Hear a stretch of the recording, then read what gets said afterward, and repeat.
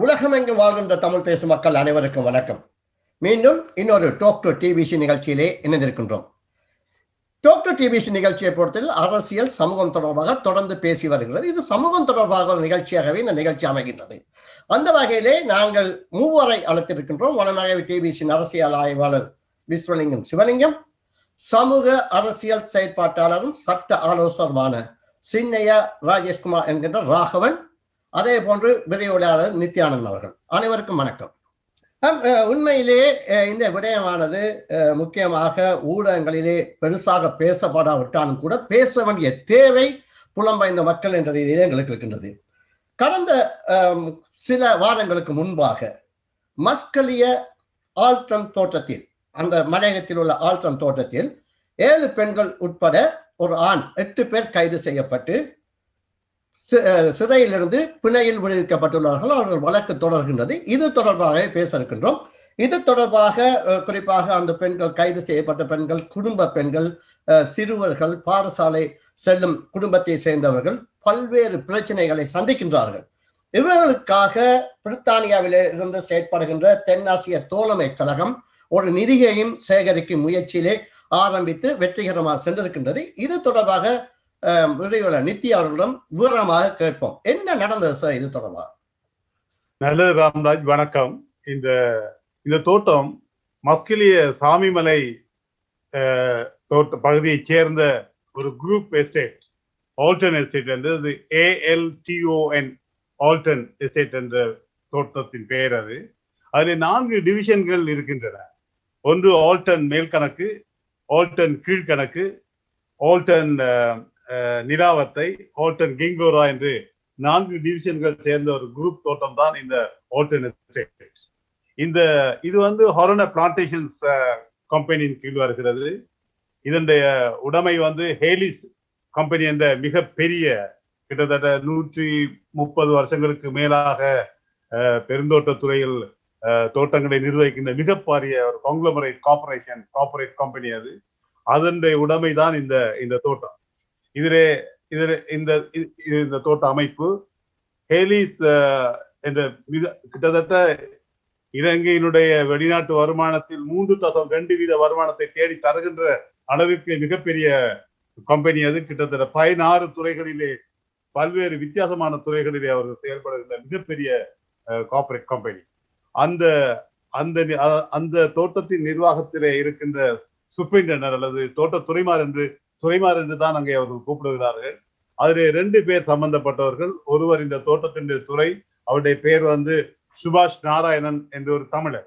அவருக்கு உதவியாக இருக்கின்ற அசிஸ்டன்ட் சூப்பரிண்டெண்டாக இருந்தவர் அனுஷன் திருச்செல்வம் என்ற இன்னும் ஒரு தமிழர். இந்த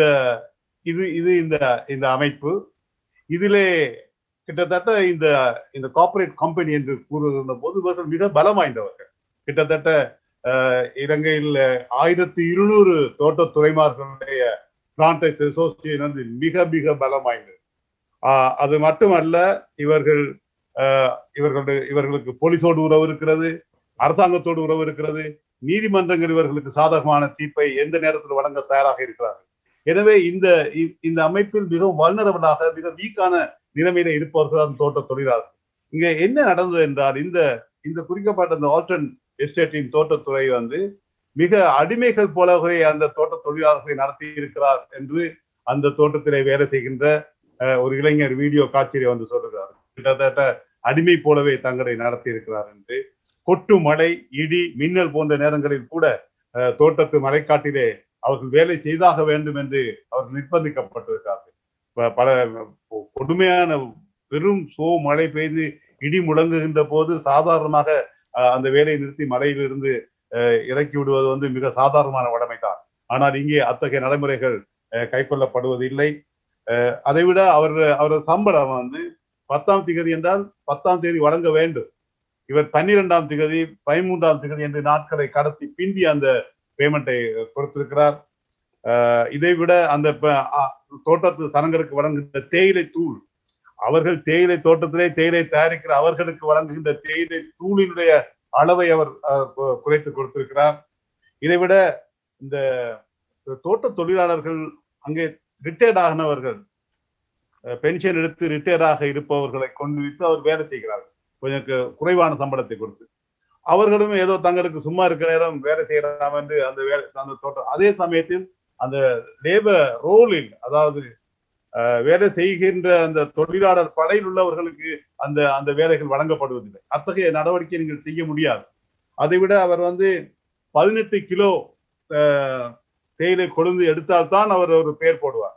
அதற்கு குறைய எடுத்தால் அல்லது அதை அந்த 18 கிலோவுக்கு மேலே போகவில்லை என்றால் அவர் அரை பேர் போடுவார் அல்லது அந்த அரை நாள் சம்பளத்தை கொடுப்பார் அல்லது சம்பளத்தை இல்லாமலே ஆக்குவார்.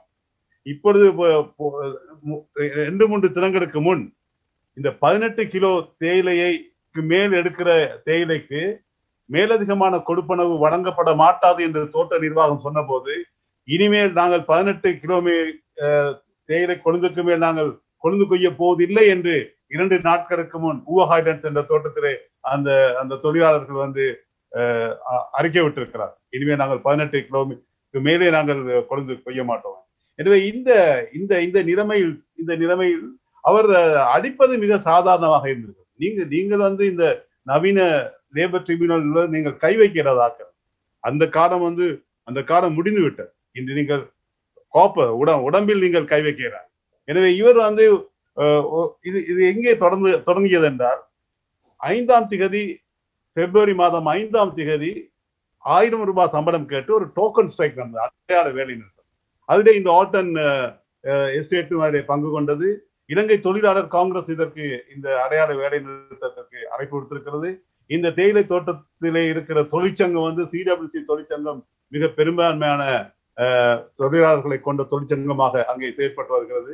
எனவே 5ஆம் தேதி என்ன நடந்தது என்றால் தோட்டம் ஸ்ட்ரைக் அடிக்கப்பட்டிருக்கிறது. அதே நேரம் எடுக்கப்பட்ட கொழுந்தை அரைப்பதற்காக ஃபேக்டரிக்கு எடுத்து செல்ல முயன்ற போது இவர்கள் சொல்லியிருக்கார் இதை எடுக்க முடியாது என்று அவர் சொல்லியிருக்கிறார்கள். இது இந்த வேலை நிறுத்தம் நடக்கிறது, அது டோக்கன் ஸ்ட்ரைக் தான், ஒரு நாள் நீங்க நாளைக்கு எடுக்கலாம், இன்று எடுக்க முடியாது என்று அவர் சொல்லியிருக்கிறார்கள். ஆனால் இந்த தோட்டத்துறை இந்த சுபாஷ் நாராயணன் பலவந்தமாக அதை 3 வீலர் கூடாக அதை ஏற்றி கொண்டு முயன்ற போது தொழிலாளர்களை தடுத்திருக்கிறார்கள். இது எப்பவும் நடைபெறுகிற விஷயம்தான். அவ்வாறு அவர்கள் தடுக்கும் போது இவர் அடித்திருக்கிறார், தாக்கி இருக்கிறார். அதில் 2 பேர் காயப்பட்டிருக்கிறார்கள். ஒரு பெண்மணியுடைய தோள்பட்டை டிஸ்லோகேட்டட். அவர் ஆஸ்பத்திரியிலிருந்து அனுமதிக்கப்பட்டு அவரும் ஒரு வீடியோல இந்த சம்பவத்தை பற்றி ஒரு நேரடியான ஒரு வாக்குமூலத்தை தருகிறார். இந்த தாக்குதலுக்கு பின் அவர் கைது செய்யப்படுகிறார். இந்த சுபாஷ் நாராயணன் அரெஸ்ட் பண்ணப்பட்டு அன்றே அவர் பெயிலில் அவர் வெளியே சென்று விடுகிறார். இதற்கு பின்னர் இந்த தாக்குதலுக்கு பின் தொழிலாளர்கள் 700 பேர், அந்த 4 டிவிஷனை சேர்ந்த 700 பேர் வேலை நிறுத்தத்தில் இறங்குகிறார்கள். இது தொடர்ந்து கொண்டிருக்கிறது. இந்த நிலையில் ஒரு ஒரு ஒரு ஒரு மோசமான கட்டம் சேர்கிறது என்றால் இது 5ஆம் திகதி இந்த ஸ்ட்ரைக் நடக்கிறது. 7ஆம் திகதி கிட்டத்தட்ட 50 பேர் இந்த தோட்டத்தை சேர்ந்தவர்கள் கொட்டகரைக்கு சென்று அங்கே உள்ள CWC தொழிற்சங்கத்திலே ஜீவன் தொண்டமானோடு பேச்சுவார்த்தை நடத்தியிருக்கிறார்கள். இதில் அவர் தாக்கியிருக்கிறார். நாங்கள் ஸ்ட்ரைக் வேலை நிறுத்தம் தொடர்ந்து நடைபெற்றுக் கொண்டிருக்கிறது, நீங்கள் தீர்த்து வைக்க வேண்டும் என்று. அப்படி போன நபர் அந்த பக்கமே திரும்பவில்லை. ஏனெனில் இந்த சுபாஷ் நாராயணன் என்ற இவர் இலங்கை தொழிலாளர் காங்கிரசினுடைய மிக முக்கியமான ஒரு உத்தியோகத்தில் இருக்கிற ஒருவருடைய மிக நெருக்கமான உறவினராக அவர் இருந்திருக்கிறார். இது ஒரு மிக முக்கியமான அம்சம். எனவே இது இப்போது இந்த நிமிஷம் வரை இலங்கை தொழிலாளர் காங்கிரஸ் இதுல எந்த தடையிலுமே காட்டவில்லை என்பது மிக முக்கியமான அம்சம். அப்ப இதற்கு 7ஆம் தேதிக்கு பிறகு அந்த 7ஆம் தேதி அவர் சந்தித்த பிறகு எதுவும் நடக்கவில்லை. 17ஆம் தேதி பிரச்சனை தொடர்கிறது. 17ஆம் தேதி போராட்டம் ஒரு நெருக்கடியான நிலைமை வரும்போது இந்த சுபாஷ் நாராயணன் எப்போதும் எதற்கெடுத்தாலும் போலீஸை கூப்பிடுவது அவருக்கு வாடிக்கையாக இருந்திருக்கிறது. அந்த பெண்கள் சொல்லுகிறார், நீங்கள் அப்படின்னா போலீஸை வச்சு நீங்கள் தோட்டத்தை நடத்துங்கள். எந்த பிரச்சனை என்றாலும் அவர் பேச்சுவார்த்தைக்கு எப்போதுமே வருவது தயாராக இருப்பதில்லை. இப்போ 17ஆம் தேதி அவர்கள் போலீஸை கூப்பிட்டிருக்கிறார்கள். ஆனால் அரெஸ்ட் பண்ண முடியாத நிலைமை காணப்பட்டது. ஏனெனில் அது மிக பெரும் தொகையான தொழிலாளர்கள் ஆக்ரோஷமாக இருந்தால் செய்ய முடியவில்லை. எனவே என்ன நடந்தது என்றால் அவர்கள் போன பிறகு இந்த ஒரு கைகலப்பு சம்பவம் மாதிரி நடைபெறுகிற அந்த நிலையில் ஒரு 5-6 பெண்களை CWC நபர்கள் தான், அதாவது நபர்கள் என்று சொல்லும் போது அந்த மாவட்ட தலைவர் கூறியிருக்கிறார், நீங்கள் ஹட்டன் போலீஸ் ஸ்டேஷன்ல போய் நாங்கள் அடித்தது உண்மைதான் என்ற மாதிரி ஒரு ஒரு வாக்குமூலத்தை கொடுங்கள் என்று அந்த 18ஆம் தேதி தான் என்ன நடந்தது என்றால் 17ஆம் தேதி அவர்கள் வருகிறார், போலீஸ் வருகிறது, கைது செய்யப்பட முடியவில்லை. 18ஆம் தேதி இந்த சுபாஷ் நாராயணன் தங்களுடைய பங்களாவுக்கு கதைக்குமாறு இவர்களை கூப்பிட்டு இருக்கிறார். அவருடைய பங்களாவுக்கு போய் இவர்கள் பேச்சுவார்த்தையை நடத்தி கொண்டிருக்கும் போது அவர் அடிக்க தொடங்கி இருக்கிறார். கோபம் கொண்ட பெண்கள் அங்கே உள்ள தும்பு தடியை எடுத்து அடித்திருக்கிறார், தரமாரியாக அடித்திருக்கிறார்கள். அவர் தப்பி வெளியே ஓடி வர முயன்ற போது அவர்கள் அங்கே உள்ள தண்ணீர் தொட்டி ஒன்றிலே சாணியை கரைத்து அந்த சாணி கரைசல் அவர்கள் மீது வீசி எறிந்திருக்கிறார்கள். அந்த சந்தர்ப்பம் தொடர்பாக புரட்சி எழுந்த போது இந்த இலங்கை தொழிலாளர் காங்கிரசுடைய அந்த தொழிற்சங்க தலைவர் கூறுகிறார், நீங்கள் அந்த 5-6 பெண்களை இங்கே கைது செய்யப்பட்ட அந்த பெண்களிடம் சொல்லியிருக்கார், நீங்கள் தாக்கியதை பற்றி ஹட்டன் போலீஸ் ஸ்டேஷன்ல போய் நீங்கள் முறைப்பாடு செய்துவிட்டு அவங்களுக்கு ஸ்டேட்மெண்ட் எடுத்து விட்டு நீங்கள் வந்து விடலாம் என்று இவர்தான் அவர்களை அனுப்புகிறார். இலங்கை தொழிலாளர் காங்கிரஸ் நிர்வாகிகள் அவர்களை ஹட்டன் போலீஸ் ஸ்டேஷனுக்கு கொண்டு போய் விடுகிறார்கள். அங்கே சென்றவுடன் போலீஸ் அவர்கள் அவ்வளவு பேரையும் கைது செய்தது. இந்த 7 பேரையும் அதோடு சேர்ந்த ஒரு ஆணையும் அவர்கள் கைது செய்து அசிஸ்டன்ட் மேஜிஸ்ட்ரேட்டிடம் கொண்டு போய் விட்டார்கள். அவர் உடனே இவர்களுக்கு 14 நாள் இதை தீர்த்து விடுகிறார், பெயில். அப்ப இந்த ப்ரோசிக்யூஷன் நடைபெற்ற போது அவர்கள் போலீஸ் தரப்பு என்ன கூறியது என்றால் 2 குற்றச்சாட்டை வைத்தார்கள். ஒன்று இது அன்லாஃபுல் அசம்பிளி, இவர்கள் சட்டவிரோதமாக அங்கே கூடியிருக்கிறார்கள் என்பது ஒன்று. மற்ற பாரதூரமான தாக்குதல், கிரீவஸ் ஹர்ட் அவர்கள் தாக்கி இருக்கிறார்கள். இது 2 தான் அவர்கள் இவர்கள் மேல் வைத்தது குற்றச்சாட்டு. அதை விட இவர்கள் பயங்கரவாத நடவடிக்கைகளில் ஈடுபட்டார்கள் என்பது இன்னும் ஒரு மேலதிகமாக வைத்த குற்றச்சாட்டு. அந்த குற்றச்சாட்டின் மேல் அது கிட்டத்தட்ட அன்லாஃபுல் அசம்பிளி என்றால் நீங்கள் 6 மாதம் உங்களுக்கு சிறை தண்டனை வழங்கப்படும். பாரதூரமான ஒரு தாக்குதல் நடவடிக்கைகளில் ஈடுபட்டீர்கள் என்றால் 7 ஆண்டுகள் உங்களுக்கு சிறை தண்டனை வழங்குவதற்கு சட்டம் இடம் தருகிறது. இந்த நிலையில் அந்த தோட்டத்து துறையை அவர்கள் கைது செய்ய போது அன்றே அவர்கள் அனுப்பிவிட்டார்கள், பெயில் கொடுத்து விட்டார். ஆனால் இந்த பெண்கள் கிட்டத்தட்ட அவர்களிலே 2-3 தாய்மார்கள் 3 வயது குழந்தைகளை வீட்டில் விட்டு சென்றிருக்கிறார்கள். அதுவும் போய்விட்டு வந்து விடுவோம் என்று சொல்லிவிட்டு போனவர்கள் கிட்டத்தட்ட 3 வாரங்களின் பின் தான் அவர்களுக்காக வழக்கு பேச யாரும் இல்லை.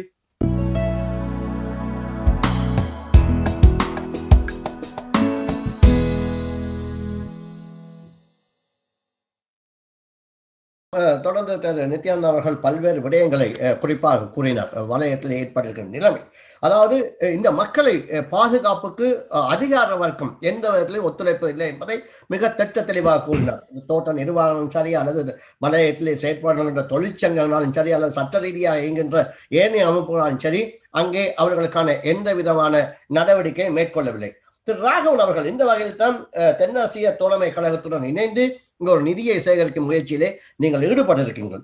இந்த நிதி அந்த மக்களுக்கு எந்த அளவு ஊக்கத்தையும் உற்சாகத்தையும் கொடுக்கும் என்று எதிர்பார்க்கின்றீர்கள், அல்லது இது ரீதியாக சட்ட ரீதியான அடுத்த கட்ட நடவடிக்கை எவ்வாறு மேற்கொள்ளப்பட்டிருக்கின்றது?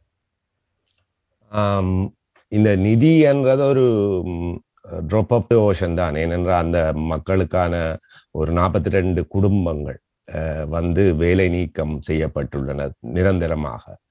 அவர்கள் இந்த அதிகாரிகள் அதாவது அந்த எஸ்டேட் ஓனர்ஸ் கேட்கிறார்கள், எங்களுக்கு அந்த ஆளை சொல்லுங்கள், யார் எங்களுக்கு அடித்தார் என்பதை நீங்கள் சொன்னால் நாங்கள் அவர்கள் மேல் குற்றச்சாட்டப்பட்டதே ஒழிய யார் குற்றவாளி என்று கண்டுபிடிக்கப்படவில்லை. சும்மா எதேச்ச அதிகாரமாக ஒரு 40 பேருக்கு மேல் குற்றம் சாட்டப்பட்டிருக்கிறது. அந்த வகையில் அந்த குடும்பங்கள் இப்ப முக்கியமாக நான் ஒரு விஷயத்தை சொல்ல விரும்புகிறேன். இந்த காலனித்துவ காலத்தில் இருந்து இந்த மலையக மக்கள், இந்த மலையக தொழிலாளர்களுடைய நிலைமை ஒரு காலனித்துவ சிஸ்டமாகத்தான் இப்பொழுதும் இயங்கி கொண்டு வருகிறது. அதாவது இப்ப ஒரு பிரைவேட் கம்பெனி ஒரு இடத்தை எடுத்திருந்தால் அந்த இடத்தில் இருக்கும் லயன் என்று சொல்லப்படுகின்ற அந்த அவர்கள் வசிக்கும் இடங்கள், மிகவும் நெருக்கடியான வசிக்கும் இடங்கள் அவர்களுக்கு சொந்தமானது கிடையாது. அது அந்த பிரைவேட் கம்பெனிக்கு தான் சொந்தமானது. அவர்கள் ஒரு மரத்தை நட்டாலும் அந்த காயை பிடுங்குவதற்கு பிரைவேட் கம்பெனிக்கு தான் உரிமை இருக்கின்றது. அத்துடன் அவர்களுக்கு தனித்தனியான அட்ரஸ் கூட இல்லை. ஏனென்றால் அது பிரதேச சபைக்கு அந்த உரிமை கிடையாது. அது பிரைவேட் கம்பெனி என்றபடினால, அல்ல தோட்டம் பெரிய தோட்டம் என்றபடினாலே அந்த கடிதங்கள் கூட அங்கு இருக்கும் அந்த முதலாளிகளிடம்தான் செல்லும். அவர்கள் தான் அதை இப்ப ஒரு பிள்ளைக்கு படிக்கிற பள்ளிக்கூட படிப்பா இருந்தா என்ன, வேறு ஒரு அவசரமான கடிதமா இருந்தால் என்ன, முழு கடிதங்களும் நிர்வாகத்திடம் தான் போகும். அதற்கு பிறகுதான் அவர்கள் அந்த கடிதங்களை அவர்களுக்கு கொடுப்பார்கள். மற்றது இதுவரைக்கும் 700 ரூபாய் சம்பளம் தான் அவர்களுக்கு கொடுக்கப்பட்டது. அதுவும் அந்த சம்பளத்தை கூட அந்த சம்பளத்தில் தான் அந்த குடும்பங்கள் தினம் தங்களுடைய வயிற்றுக்கு போதாத அளவு காசு. அது 700 ரூபாய் ஒரு இன்றைய இலங்கை பணவீக்க நிலையில் 700 ரூபாய் ஒரு காசே கிடையாது. ஒரு நேர சாப்பாட்டுக்கு ஒரு மனிதருக்கு கூட மட்டுமட்டாகத்தான் இருக்கும் அந்த காசு. அப்போ இப்பொழுது இருக்கும் நிலையில் அந்த மக்கள் உதாரணமாக ஒரு டிஸ்பென்சரி கூட போக, அந்த டிஸ்பென்சரியில மருந்து கொடுக்க கூட அவர்கள் மறுத்து வருகிறார். அப்போ இப்பொழுது இந்த நிதி அந்த 42 குடும்பங்களுக்கும் ஒரு ஆதரவாக, அதாவது அந்த குடும்பங்களின் அன்றாட வாழ்வுக்கான செலவை ஒரு குறிப்பிட்ட அளவில் தீர்க்கும் என்ற ஒரு நம்பிக்கையின் பேரில் தான் இந்த நிதி சேகரிக்கப்படுகிறது. அந்த நிதி அந்த 42 குடும்பங்களுக்கும் பிரித்து கொடுக்கப்படும். சிவலிங்கம், அதாவது மலையகத்தை பொறுத்த மட்டும் தொழிலாளர் தேசிய சங்கம், மலையக மக்கள் முன்னணி, ஜனநாயக தொழிலாளர் காங்கிரஸ், இலங்கை தேசிய தோட்ட தொழிலாளர் சங்கம், மக்கள் விடுதலை முன்னணியின் தொழிற்சங்கம், இந்த தொழிற்சங்கங்கள் பெரும்பாலும் மலையக மக்களின் நிதியிலேயே இயங்கி வருகிறது. இப்படியான சந்தர்ப்பத்தில் இந்த தொழிற்சங்கம் வாய் மூடி மௌனமாக இருப்பதற்கான காரணம் என்ன? இது உண்மையில் நாங்கள் இன்றைக்கு நாங்கள் இதை 2 விதமாகத்தான் பேச வேண்டி இருக்கிறது. ஒன்று, இந்த ஓஷன் தோட்டத்தில் நடைபெற்ற பிரச்சனை தொடர்பான அந்த பிரத்யேகமான பிரச்சனை. அடுத்தது, ஒட்டுமொத்தமாக இலங்கையில் தோட்ட தொழிலாளர்கள் எதிர்நோக்குகின்ற பிரச்சனைகள். நீங்கள் குறிப்பிட்டதை பார்க்கும் பொழுது இப்பொழுது தொழிற்சங்கங்களினுடைய நிலைமை மிகவும் சிக்கலாக இருக்கிறது. நாங்கள் உதாரணமாக மலையக தொழிற்சங்கங்களை பார்க்கும் பொழுது இப்ப மலையக தோட்ட தொழில்துறை தனியார் கைகளில் சிறு உற்பத்தியாளர்கள், பெரும் உற்பத்தியாளர்கள் என்று பிரிக்கப்பட்டிருக்கிறது. உதாரணமாக நித்திசர் குறிப்பிட்டது போல ஹெய்லிஸ் கம்பெனியினுடைய கட்டுப்பாட்டுக்குள் தான் அந்த தோட்டம் இருக்கிறது. ஆனால் சில இடங்களில் சில சிங்கள முதலாளிகளுக்கும் அவைகள் பாய்ந்து கொடுக்கப்பட்டிருக்கின்றன. இதனால இப்பொழுது என்ன நடக்கிறது என்றால், தொழிலாளிகளும் பிளவுபடுத்தப்பட்டிருக்கிறார்கள். அதாவது தொழில் சங்கங்கள் தனித்தனிய தோட்டத்துறைமாரோடு தனியான ஒப்பந்தங்களை மேற்கொண்டிருக்கிறார்கள். இதன் காரணமாக தோட்ட தொழிலாளர்கள் ஐக்கியமாக ஒரு வேலை நிறுத்தத்தில் ஈடுபட முடியாத நிலை ஏற்பட்டுள்ளது. அவர்கள் இந்த ஒரு வேலை நிறுத்தத்தில் ஈடுபடுவதானால் கூட ஒரு தோட்டத்தில் இருக்கின்ற தொழிலாளர்கள் வேலை நிறுத்தம் செய்யும் பொழுது மற்ற தோட்ட தொழிலாளர்கள் அதில் ஈடுபடாமலே இருக்கின்றார்கள். ஏனெனில் அவர்கள் அந்த தோட்டத்துறையோடு வேறு ஒப்பந்தத்தோடு இருக்கிறார்கள். இவ்வாறு தோட்டத்துறையும் சிறு சிறு துண்டுகளாக பிரிக்கப்பட்டு தொழிலாளர்களும் சிறு சிறு குழுக்களாகவே பிளவுபடுத்தப்பட்டிருக்கிறார்கள். இந்த நிலையில் நீங்கள் கேட்டது போல தொழிற்சங்கங்கள் என்ன செய்கின்றன என்றால், தொழிற்சங்கங்களும் தனித்தனியாக தோட்டத்துறைமாரோடு ஒப்பந்தங்களுக்கு சென்றிருக்கின்றன. இதன் காரணமாக ஏனெனில் தொழிலாளர்களை பிளவுபடுத்தி தங்களுடைய தொழிற்சங்கங்களுக்கு ஆதரவை தேடும் மூலமாக இப்பொழுது மலையக தோட்ட தொழிலாளர்களும் ஒவ்வொரு தொழிற்சங்கங்களோடு பிளவுபடுத்தப்பட்டிருக்கிறார்கள். இந்த நிலையில் தான் நாங்கள் தொழிற்சங்கங்களுடைய செயற்பாடுகளையும் பார்க்க வேண்டி இருக்கிறது. நாங்கள் நித்திசர் இப்பொழுது திரும்பி வந்திருக்கிறபடியா நாங்கள் உண்மையில் அந்த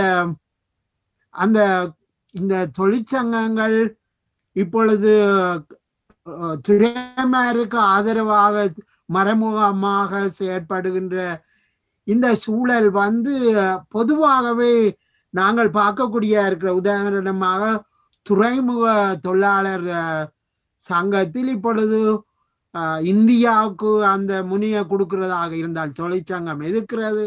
ஆனால் சீனாவுக்கு கொடுக்கும் பொழுது மௌனமாக இருக்கிறார். இவ்வாறு தொழிற்சங்கங்களும் அரசாங்கத்தினுடைய நிகழ்ச்சி நிரலோடு இணைந்து செல்வதால் தொழிற்சங்கங்கள் வெறுமனே பேரளவில் இருக்கின்றனவே தவிர அவைகளும் ஒரு வகையான அரசியலைத்தான் செய்கின்றன என்று நான் நம்புகிறேன். இந்த வகையில் இப்பொழுது இந்த தோட்ட தொழிலாளிகள் எண்ணோக்கின்ற இந்த பிரச்சனையிலும் ஒரு வகையான ஒரு அரசியல் அங்கு காணப்படுவதை அவதானிக்கக்கூடியதாக இருக்கிறது. நித்திசர், நீங்கள் இது பற்றி குறிப்பிடுங்க. அல்லது சிவா, இந்த தொழிற்சங்கங்களுக்கும் அரசியலுக்குமான உறவு மிக நீண்ட காலமாக இருந்து வந்திருக்கிறது. சுயாதீனமாக இந்த தொழிற்சங்கங்கள் இயங்கியது என்று நாம் கூறுவதற்கு இல்லை. அதன் ஆரம்ப காலகட்டத்திலிருந்தே அது இடதுசாரி அரசியலோடோ அல்லது வலதுசாரி அரசியலோடு சேர்ந்த தொழிற்சங்கங்களாக இருந்திருக்கின்றன. அதை நாங்கள் மலையகத்தின் தொழிற்சங்க வரலாற்றிலேயும் நாம் பார்க்க முடியும். பெருமளவு ஐக்கிய தேசிய கட்சி சார்ந்த ஒரு நிலைப்பாட்டை இலங்கை தொழிலாளர் காங்கிரஸ் எடுத்து வந்திருக்கிறது. அசீசுடைய கட்சி எப்போதுமே இடதுசாரி ஒரு அரசியலை கையெடுத்து வந்திருக்கிறது. எனவே இந்த அரசியல் ஈடுபாடு தொழிற்சங்கங்களோடு உள்ளது தவிர்க்க முடியாத விஷயம். ஆனால் இது தொடர்ச்சியாகவே இந்த நடைமுறைகள் வந்திருக்கிறது. அரசியல் செல்வாக்கின் கூடாகவே இந்த தொழிற்சங்கங்கள் நெறிப்படுத்தப்பட்டும் இருக்கின்றன. பல போராட்டங்கள், நீண்ட காலமாக நடைபெற்ற போராட்டங்கள், அரசியல் சார்பு நிலை எடுத்து அது கைவிடப்பட்டிருக்கிறது. பிசுபிசுத்து போன மிக பல போராட்டங்களை நாங்கள் மலையக தொழிற்சங்க வரலாற்றிலே காணலாம். அது இந்த அரசியலின் திட்டவட்டமான, நேரடியான அல்லது மறைமுகமான ஈடுபாட்டின் காரணமாகவே நடைபெற்றது. எனவே இங்கும் அந்த நிலைப்பாட்டை நாங்கள் இங்கே நாம் பார்க்கிறோம். இங்கே இந்த தொழிலாளர்களை நீக்கி இருக்கிற விஷயம் இது மிக சாதாரணமான விஷயம்.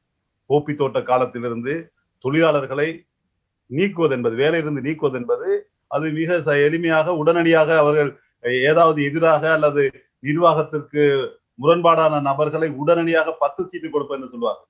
அந்த சீட்டை டிஸ்சார்ஜ் சீட் அதை கொடுத்து அவர்கள் வெளியே அனுப்பிடுவார். அதுக்கு பிறகு அவர்கள் அந்த தோட்டம் அவுட் ஆஃப் பவுண்ட்ஸ், அவர்கள் அந்த தோட்டத்திற்குள் வர முடியாது. இது கோப்பி தோட்ட காலத்திலிருந்தே வருகிறது. தொழிலாளர்களை அடக்குவதற்கான ஒரே ஒரு இலகுவான வழி நீங்க டேக் பண்ணுவதுதான். எனவே இது ஒரு புதுமையான விஷயமா கிடையாது. இலங்கையினுடைய மலையக தொழிற்சங்க லேபர் ட்ரிபியூனல்ஸ் முதலாவது விஷயம் இந்த தொழிலாளர்களை வேலை நீக்குவது தொடர்பான போராட்டங்கள் தான். அதற்கு அடுத்து சம்பளம் கொடுப்பது பற்றின பேமெண்ட் குறைப்பது, அது தொடர்பான விஷயங்கள் தான். இதுல இவர்கள் டிஸ்மிஸ் பண்ணியிருக்கிறார்கள். அந்த டிஸ்மிஷல் என்ன சொல்லுகிறார்கள் என்றால், மார்ச் 22ஆம் தேதி 42 ஒர்க்கர்ஸ் வேலையிலிருந்து நீக்கப்பட்டிருக்கிறார்கள். அவர்கள் deputy general manager of cooperate affairs என்ற அமைப்பின் புஷ்பிகா சமரகோன் தான் அந்த வேலை நீக்க அறிவித்தலை அவர்களுக்கு வழங்கியிருக்கிறார்.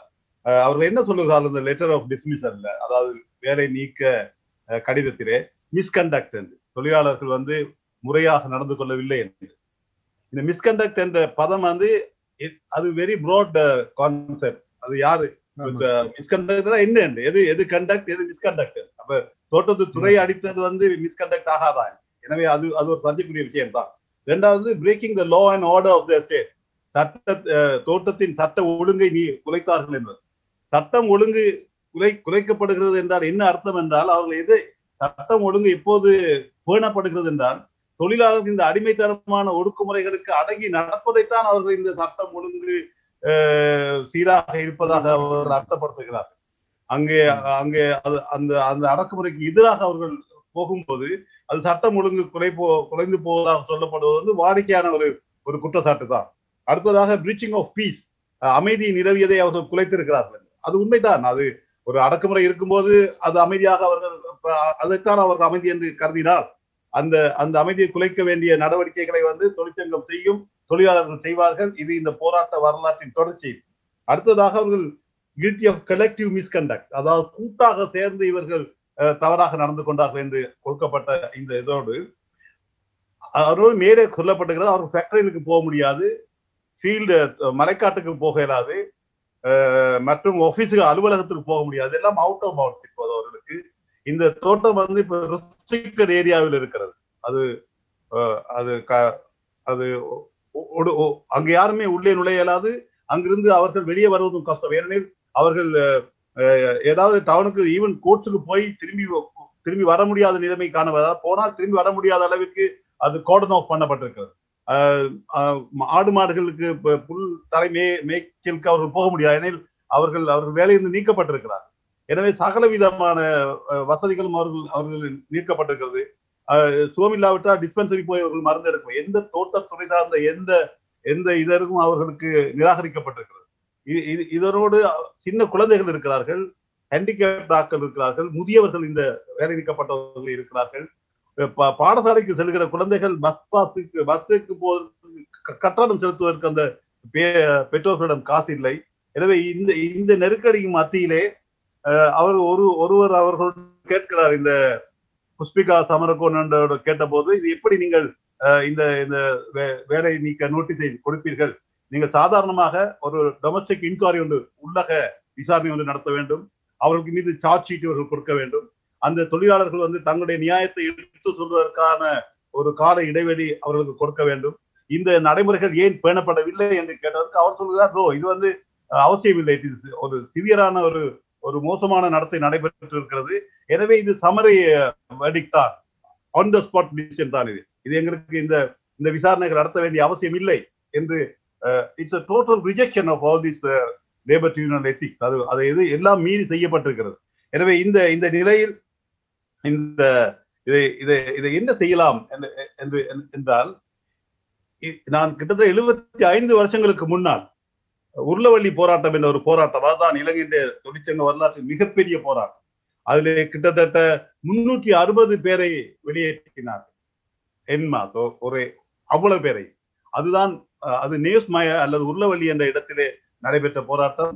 அந்த தோட்டம் கிட்டத்தட்ட 777 ஏக்கரிலே இருந்த ஒரு இப்ராஹிம் லெபே மரைக்கார் என்பதற்கு சொந்தமான அந்த தோட்டத்திலே இந்த தொழிலாளர்கள் இருந்தார்கள், 360 குடும்பம். அவர்களை அந்த தோட்டத்திலிருந்து வெளியேற்ற வேண்டும் என்பதற்காக அரசாங்கம் இந்த இப்ராஹிம் லெபே மரைக்காருக்கு 8 லட்சம் ரூபாய் ஆஃபர் கொடுத்து அந்த காணிகளை தாங்கள் வாங்க முயன்று இவர்களை வெளியேற்றுவதற்காக. ஆனால் லெபே மரைக்கார் வந்து அது கொடுக்க முடியாது என்று சொன்ன போது கவர்மெண்ட் வந்து, இது வந்து 1945ல நடந்தது, பிரிட்டிஷ் டைம். அரசாங்கம் வந்து அந்த காணியை சுவீகரித்து அவருக்கு உள்ள காசை அவருடைய பேங்க்குக்கு அவர்கள் டிபாசிட் பண்ணி இந்த 360 பேர்கள் மீது குயிக் நோட்டீஸ் கொடுத்தார், வெளியேற வேண்டும். மிகப்பெரிய போராட்டமாக வெடித்தது.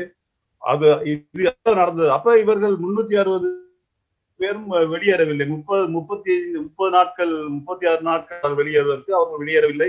அவர்கள் மீது கேகோல் நீதிமன்றத்திலே வழக்கு தொடரப்பட்டது. 360 வழக்கு தொடரப்பட்டன.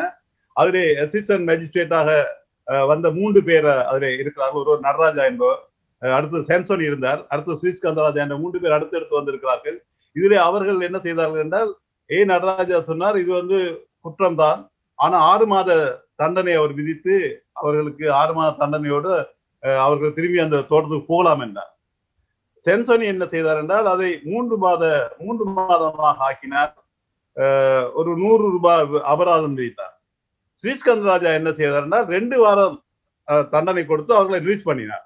இன்னும் ஒரு 60 வயது பெண்மணி தோட்ட தொழிலாளியை வெளியேற்ற வந்த கேஸ் அவருக்கு முன்பு வந்த போது அவர் 5 ரூபாய் ஃபைன் அடித்து அவரை விடுதலை செய்தார்.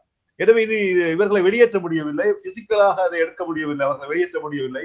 எனவே இது மாதக்கணக்கில் இந்த போராட்டம் உருளவள்ளி போராட்டத்திலே நடைபெற்றது. அவர்கள் முழுக்க ஃபென்ஸ் அடித்தார்கள், ஆடு மாடுகளை போக விடாமல் செய்தார்கள். இவர்களுக்கு உணவு போவது அவர்கள் சாப்பிட முடியாமல் தான். இந்த போராட்டமே அப்போதே ஆரம்பமாகி இருக்கிறது. இதிலே தான் சி வி வேலுப்பிள்ளை வருகிறார், CS நாயர் மிகப்பெரிய போராட்டத்தை நிற்கிறார்.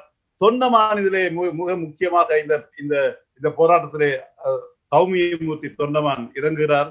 தனது காணியை அடகு வைத்து இந்த தோட்ட தொழிலாளர்கள் போராடுவதற்கான உணவுகளை வழங்குவதற்காக சொந்த காணியை வழங்கியிருப்பதை பற்றி அவர் தன்னுடைய வாழ்க்கை வரலாற்றிலே குறிப்பிடுகிறார். இத்தகைய போராட்டத்துக்கு ஊடாகத்தான் இது பின்னால் அது பெரிய இந்திய அரசாங்கம் இதை தலையிட்டது. இது லேசான விஷயம் கிடையாது. ஆனால் அந்த தொண்டமான போராடித்தான் அது தங்களுடைய தொழிற்சங்க தலைமையை பெற்றுக்கொண்டார். ஆனால் இந்த வாரிசு அரசியலில் வந்தவர்கள் மிக எளிதாக இந்த தொழிற்சங்க தலைமையை கைப்பற்றி கொண்டதால் இந்த தொழிற்சங்க போராட்டத்தினுடைய முக்கியத்துவத்தை மகத்துவத்தை அவர்கள் மறந்து போய் செயற்படுகிறார்கள். வெற்றி தலைகுனிய வேண்டிய ஒரு தொழிற்சங்க பாரம்பரியத்தை அவர்கள் இப்பொழுது கொண்டு நடத்தி கொண்டிருக்கிறார்கள். எனவே 2 பிரச்சனை இருக்கு. ஒன்று, அரசு தரப்பிலே அது பயங்கரவாதம் என்று போகிறது. மறுபக்கம் இது நியாயமானது, இது போராட்டம், இது எழுச்சி, இது வெற்றி பெற வேண்டும் என்ற இன்னும் ஒரு அணியிலே நாங்கள் இருக்கிறோம். இதை வலியுறுத்துகிறோம். எனவே இது தொடர்பாக மிக சிக்கலான ஒரு கட்டத்துக்கு நாங்கள் வந்திருக்கிறோம். அதை பற்றி ராஜேஷ்குமார் கூறுவது பொருத்தமாக இருக்கும் என்று நான் நினைக்கிறேன்.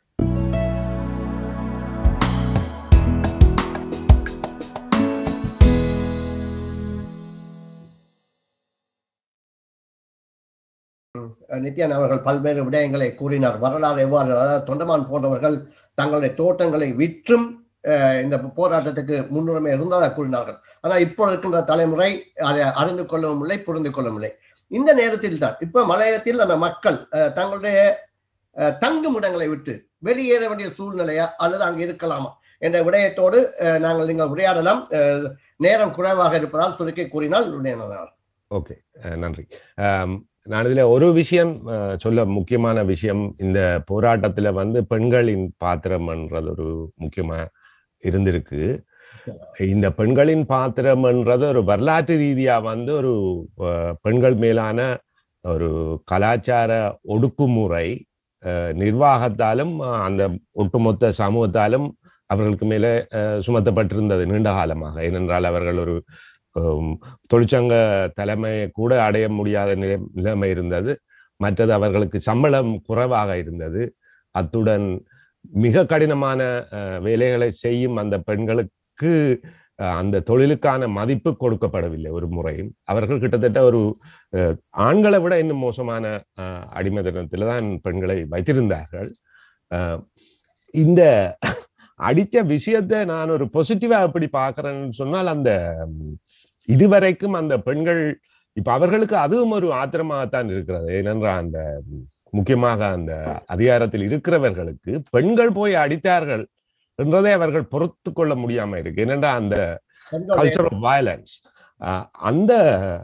அதுதான் ஒரு முக்கியமான விஷயமா இருக்குது. மற்றது நிறைய பெண்களும் அதுல பெண் தலைமைத்துவம் ஒன்றும் வர்றதுக்கான ஒரு சாத்தியக்கூறுகளும் இருக்கின்றது அங்கு. அதாவது இந்த போராட்டத்தை முன்னின்று நடத்துறதுக்கான அதுக்காக ஆண்களின் பங்கை குறைத்து மதிப்பிட முடியாது. ஆண்களும் பெண்களும் சேர்ந்துதான். ஏனென்றால் இது ஒட்டுமொத்தமான ஒடுக்குமுறைக்கு எதிரான போராட்டம்.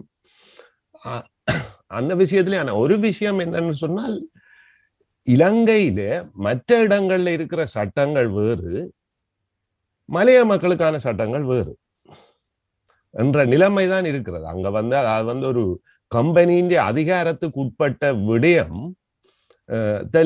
அங்க இருக்கிற பிரதேச சபையோ அல்லதுக்கு வேறு ஒரு தரப்போ தலையிட இல்லாத நிலைமை ஒன்று இருக்கிறது. அதாவது நீங்கள் ஒட்டுமொத்தமான அடிமைகள் என்ற ஒரு பழைய காலனித்துவ சிந்தனை முறையில வந்த விஷயம்தான் தொடர்ந்து நடந்து கொண்டிருக்கிறது இன்று வரைக்கும். இப்ப மற்ற இடங்களில் 1500 ரூபாய் 2000 நாட்கூலி என்று சொன்னால், இதுவரைக்கும் அந்த மக்களுக்கு 1000 ரூபாய் கூலியை கூட கொடுக்க மறுத்த நிர்வாகம். அந்த நிர்வாகம் சொல்லுகிறது 1000 ரூபாய் கூலியை கொடுத்தால் நாங்கள் எங்களுடைய கம்பெனியை பூட்ட வேண்டி வரும், நட்டத்தில் போவோம் என்று சொல்லி. அது ஒட்டுமொத்தமான பொய். இப்ப உதாரணமாக இந்த ஆல்டன் எஸ்டேட்ல கிட்டத்தட்ட 900 ஒர்க்கர்ஸ் இருக்கிறார்கள். அவர்களுடைய ஒரு நாளைக்கு 2400 கிலோகிராம் தேயிலை அங்க கொய்யப்படுகிறது. அப்ப அதுல வர லாபம் பெரும்பாலும் நிர்வாகத்தில் இருப்பவர்கள் எடுத்துக்கொள்கிறார்கள். சேர்மன்ல இருந்து எல்லாரும் எடுத்துக்கொள்கிறார்கள். அவர்கள் மற்ற இன்று வரைக்கும் தேயிலை ஒரு முக்கியமான மற்றது இந்த ஆல்டன் எஸ்டேட்ல ப்ரொடியூஸ் பண்ற தேயிலை தான் உலகத்தரம் பெற்ற தேயிலை என்றும் சொல்லிக் கொள்கிறார்கள், பீத்திக் கொள்கிறார்கள். ஆனால் அந்த தொழிலாளர்களுக்கு 1000 ரூபாய் சம்பளத்தை கொடுக்க இதுவரைக்கும் மறுத்து வருகிறார்கள். அத்துடன் அந்த ஒப்பந்தத்தையும் அவர்கள் ஏற்றுக்கொள்ளவில்லை. ஆனால் நேற்று அல்லது முந்த நாள் அவர்கள் அறிவித்திருக்கிறார்கள் 1000 ரூபாய் சம்பளம் கொடுக்கலாம். ஆனால் என்று சொல்லிவிட்டு இன்னொரு விஷயம் போனஸ் வந்து போன வருஷத்து போனஸை வந்து இன்று வேலை நீக்கம் செய்யப்பட்ட ஆட்களுக்கு கொடுக்க மறுத்திருக்கிறார்கள். 42 பேருக்கு வேலை நீக்கம் செய்யப்பட்ட, ஏனென்றால் உண்மையின்படி அது போன வருஷத்து போனஸ் வந்து வேலை நீக்கம் செய்யப்பட்டது இப்போ ஒரு மாதத்துக்கு முன்ன. ஆனா அந்த சம்பளம் அவர்களுக்கு ரைட்ஸ் இருக்கு, அந்த சம்பளத்தை எடுப்பதற்கான ரைட்ஸ் இருக்கு. அதை கூட அவர்கள் என்னென்றால் அவ்வளவு மோசமான நிர்வாகம், அதற்கு பின்னால் யூனியன்களும் ஓரளவுக்கு இந்த பிரைவேடைஸ் பண்ணதுக்கு அப்புறம் யூனியனுக்கும் அந்த என்னன்னு சொல்ற பிளான்டேஷன் யூனியனுக்கும் ஒர்க்கர்ஸ் யூனியனுக்கும் ஒரு பேக்ட் மாதிரி செய்து கொள்கிறார்கள். அவர்கள் தங்களுக்கு தகுதியான சரியான விஷயங்களை, தங்களுக்கு சாதகமான விஷயங்களை மக்களை முன்னிறுத்தாமல் செய்து வருகிறார்கள்.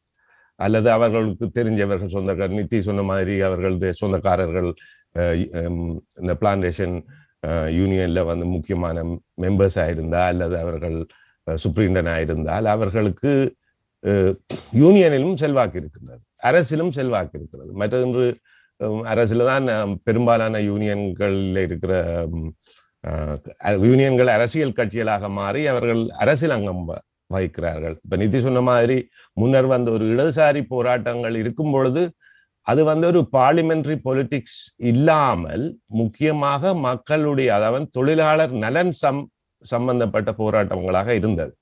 இப்பொழுது அது மாறி நான் நினைக்கிறேன் நிதி, நான் சொல்றது சரியான நிதி கேளுங்க, அந்த முக்கியமாக ஜேஆர் காலகட்டத்திற்கு பின்னர் இந்த யூஎன்பி போன்ற கட்சிகள் வந்து யூனியன்களை வந்து தங்கள் வசப்படுத்தினார்கள். அதாவது யூனியனை அவர்களே தோற்றுவித்தார்கள் தங்களுடைய யூனியனாக. இப்போ ஜவஹர்லால் காலத்திலே இந்த white paper one employment relations வந்து சத்யேந்திரா தான் அந்த அந்த அந்த வரைவை செய்தவர். அதுதான் நான் நினைக்கிறேன் இந்த தொழிற்சங்க வரலாற்றில் தொழிலாளர்களுடைய உரிமைகளை நசுக்குவதற்காக கொண்டு வரப்பட்ட ஒயிட் பேப்பர். அது தொழிற்சங்க உறவுகளிலே ஃப்ரீயான கேபிட்டல் என்டர்பிரைஸ் அவர்களை வரவழைப்பதற்காக இந்த தொழிற்சங்கங்கள் இவ்வளவு கடுபடியாக இருக்க முடியாது என்று நெகிழ்ச்சித்தன்மையோடு இருக்க வேண்டும் என்பதற்காக பல உரிமைகள் பறிக்கப்படுவதற்கு அந்த சட்டம் வழிவகுத்தது. உண்மையில் இந்த தோட்டத்து துறைமார்கள் வந்து சொல்லப்படுகிறது வந்து ஒரு மாதத்திற்கு 5 லட்சம் ரூபாய்க்கு மேல் அவர்களுக்கு சம்பளம் கொடுக்கப்படுகிறது. இந்த 1000 ரூபாய் ஒரு நாள் சம்பளம் என்பது 6 வருஷங்களுக்கு முன்னாடி. இப்ப 2000 ரூபாய் கொடுத்தா கூட இது போதாது. இதை நாங்கள் வெறும் இந்த சம்பள போராட்டமாக மட்டும் அல்லாமல் இதற்கு மேல் இது இப்பொழுது அவர்களுடைய இருப்பு சார்ந்த பிரச்சனையாக இருக்கிறது. அதாவது அந்த தொழிலாளர்கள் வேலை செய்யும் வரைதான் அவர்கள் அந்த தோட்டத்தில் இருக்கலாம். அந்த வேலை செய்ய முடிந்து அல்லது ரிட்டையர் பண்ணி பென்ஷன் இருக்கிற போது அவர்களுக்கு அந்த தோட்டத்திலே ஒரு உரிமை இல்லாமல் போகிறது. எனவேதான் இப்போதைய கோஷம் வந்து தோட்டத்தில் சிற்றுடைமை ஆக்குவது, அவர்களுக்கு அந்த நிலத்தை இந்த வீடு கொடுப்பது தொடர்பாக தாக்குதல் நடைபெற்றிருக்கிறது. உண்மையில் ஒரு இடத்தில் ஒரு தோட்டத்தில் நியூ ஐலண்ட்ஸ் என்ற ஒரு தோட்டத்திலே மண் சரிவால் பாதிக்கப்பட்ட குடும்பங்களுக்கு காணி கொடுக்க வேண்டும் என்று சொன்னபோது 20 ஆண்டுகளாக குப்பை கொட்டப்பட்ட ஒரு இடத்தை அவர்கள் பரிந்துரை செய்திருக்கிறார். சில இடங்களில் சொல்லியிருக்கிறார், இது நல்ல தேயிலை வளர்கின்ற இடம், இதில் உங்களுக்கு வீடு கட்டி கொடுக்க முடியாது. ஒரு மனிதர்களை விட அவர்களுக்கு தேயிலை கன்றுகள் மிக முக்கியமாக இருக்கிறது. எல்லா இடமுமே செழிப்பானதுதான். எனவே மனிதர்கள் வாழ்வதுதான் முதன்மையான விஷயம். அவர்கள் தான் அங்கே உழைக்க வேண்டும். எனிவே இன்றுடைய நிலைமை என்னவென்றால் அவர்கள் நீண்ட போராட்டத்தை முகம் கொடுக்கிறார்கள். இந்த நேரத்தில் அவர்களை பாதுகாக்க அவர்களுடைய உணவு போன்ற விஷயங்களை, உணவு தேவைகளை செய்வதற்கான ஒரு தேவை எழுந்திருக்கிறது. இந்த இடத்தில் புலம்பெயர்ந்த நாங்கள் அவர்களுக்கு கை கொடுக்க முன் வந்திருக்கிறோம். அந்த வகையிலே நிர்மலா ராகவன் முன்னெடுத்த இந்த 5000 பவுன் நிதி திரட்டல் ஒரு மிக முக்கியமான இந்த நெருக்கடியான கட்டத்தில் அவர்களுக்கு ஒரு கை கொடுக்கிற விஷயம். இது கிட்டத்தட்ட வெற்றிகரமாக இந்த நிதி சேகரிக்கப்பட்டு கொண்டிருக்கிறது. வெகு விரைவில் அந்த இலக்கை நாங்கள் அடைந்து விடுவோம் என்று நான் நினைக்கிறேன். அந்த வகையில் இந்த நிதி திரட்டலுக்கு 5000 பவுன் என்பது ஒரு எங்களுக்கும் ஒரு கஷ்டமான இலக்கு தான். ஆனால் அது பெரும் தொகை என்றும் சொல்ல முடியாது. எவ்வளவு காலம் இந்த போராட்டம் தொடங்க போகிறது என்றும் தெரியவில்லை. எனினும் இப்போதைக்கு இந்த நிதி அவர்களுக்கு ஒரு வாழ்க்கையை கொண்டு நடத்துவதற்கு உதவும் என்ற வகையில் நேயர்கள் இந்த நிதிக்கு மனம் நிறைந்த அன்பளிப்புகளை வழங்க வேண்டும் என்று நான் இந்த உரை கூடாக நான் வேண்டுகோள் விடுக்க ஆசைப்படுகிறேன். அந்த வகையில் நாங்கள் நிகழ்ச்சியை நிறைவுக்கு வந்துகின்றோம். உண்மையிலே நிர்மலா ராகவன் தென்னாசிய தோழமை கழகத்துடன் இணைந்து இந்த நிதி சேகரிக்கும் நிகழ்ச்சியிலே அவர்கள் வெற்றிகரமாக நடைபெற்றுக் கொண்டிருக்கின்றார்கள். இந்த நிகழ்ச்சியை கேட்டுக்கொண்டவர்களுக்கு நிகழ்ச்சியின் கீழ் அது டிஸ்கிரிப்ஷன் போடப்படும். நீங்கள் விரும்பியவர்கள் அதனுடன் சென்று உங்களால் முடிந்த அளவு நித்தி கூறிய போன நாங்கள் ஒரு இக்கட்டான நிலையில் இருந்தாலும் கூட எங்களால் முடிந்த ஒரு சிறு தொகையாவது அவர்கள் உதவி செய்வதன் மூலம் அவர்களுடைய எதிர்காலத்துக்கு நாங்கள் ஒத்துழைப்பு வழங்கியதாக இருக்கும். அந்த வகையில் உங்களால் முடிந்த நிதியுதவி வழங்குமாறும் நிகழ்ச்சியில் கலந்து கொண்ட நித்தி ராகவன் சிவலிங்கம் அவர்களுக்கும் நன்றியும் வணக்கத்தையும் கூறி விடைபெறுகின்றேன். நன்றி, வணக்கம். நன்றி.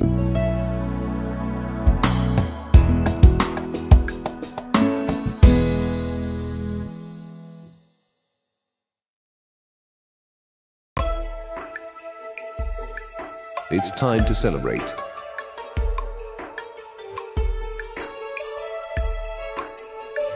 Dream of tomorrow and wonderful things to come.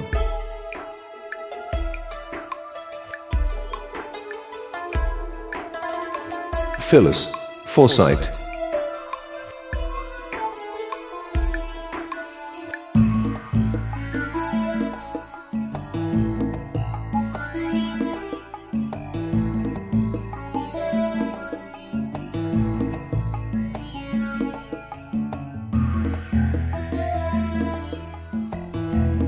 TALKTO TBC.